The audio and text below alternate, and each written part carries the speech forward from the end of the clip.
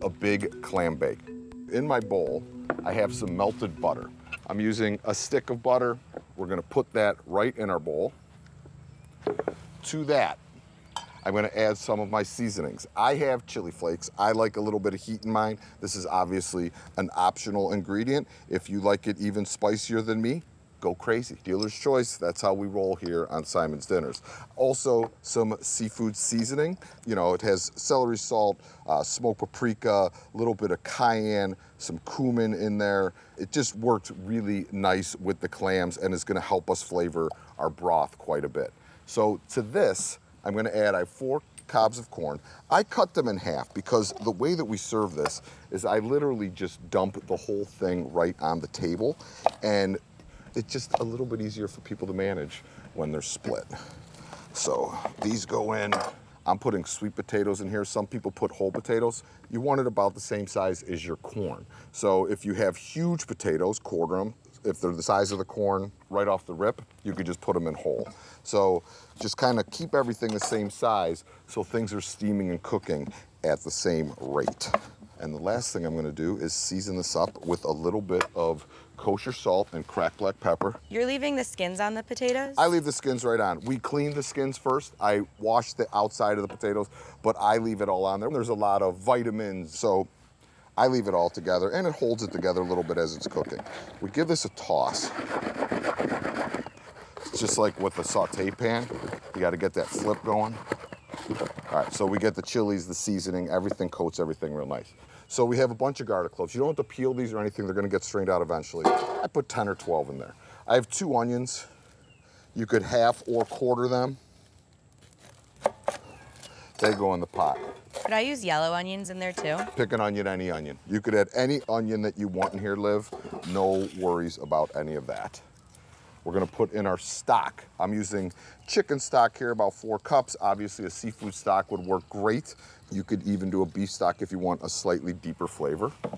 And I'm going to put in 2 IPAs. You could do beer choice. I like the hoppiness of the IPAs in here, you know, but that's your choice.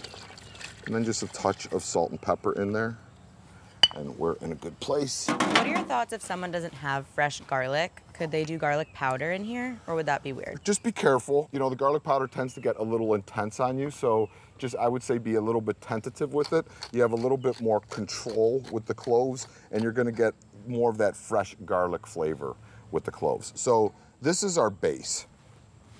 On top of that, put my pie. Whew. Put it on that grill. It's a little hot right now. And we're gonna take our corn, our potatoes, our butter, the seasoning, and I'm gonna dump it right in. See what's going on, Liv? Are you tall enough? I'm on my tiptoes. Here, I'll tilt it toward you. That all goes in. And we're gonna let this start to come to a simmer, and then everything's gonna start steaming in there, and it's gonna start cooking the corn and the potatoes. We wanna cook this about halfway through before we begin to add our clams and our sausage. Chorizo, as you can see, I just kinda gave it a nice char on the grill. That's what I'm looking to do. We didn't cook it through because it's gonna cook through when it steams with those clams. So, Lizzie, here's what we got going. I have sweet potatoes, corn, that I toss in a little bit of butter, chili flake, you know, just kind of letting that seafood seasoning. And then underneath I have some stock and IPA and onions and garlic. And I'm gonna top it with the clams and a little bit of grilled chorizo. Great. I didn't cook the chorizo through, I just charred it on the grill. I'm gonna put the chorizo on here. Nice. Then these beautiful middle neck clams, we already washed them, soaked them. Scrubbed them. I was working hard. Did all that good stuff. In there. These are gonna go on top. And then we put the lid back on, and when they open, all the juice from the clams rolls down into that broth. Yeah, pop it on, yep. And which is gonna give our broth so much flavor, and then I'm gonna amp the broth up a little bit at the end too. Yes. That's gonna take about 8 to 10 minutes or till those clams pop open. Great. Look out, I'm gonna put this on here. Okay. Lots of hot things. Out of the way. That's, ooh, and you can see that steaming. Now, the hot Liv, zone. look at this. That smells so good. Oh, man. So, Liz, in here I put chicken stock, I put some IPA, garlic, onions, and then the clam broth. And then I'm gonna put in a couple shakes of hot sauce. That's got a little chipotle in it. Little smoky chipotle hot sauce. And I'm gonna do a little bit of butter just to finish this clam broth off. And now we have this beautiful clam broth to drink. All right, so that's ready to go. Now for the big moment. Liv, get in there. So see the steam's coming off, the clams have opened, the sausage is cooked, our corn, our potatoes, and then we just dump it right down the middle. Oh boy. That looks so good. Doesn't it? You could start putting the lemons on there. A little clam broth for Lizzie. A little cheers with this. Oh, wow. That's intense and good. Right? Cheers. It is intense and good and buttery. All right, Yeah, I'm gonna get right in. I'm gonna have a clam. Things do smell kind of buttery in here.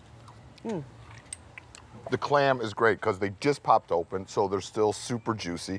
They took on all the flavors from the liquid underneath them, and they dropped all their juice into our broth. They have got just a tinge of like back heat.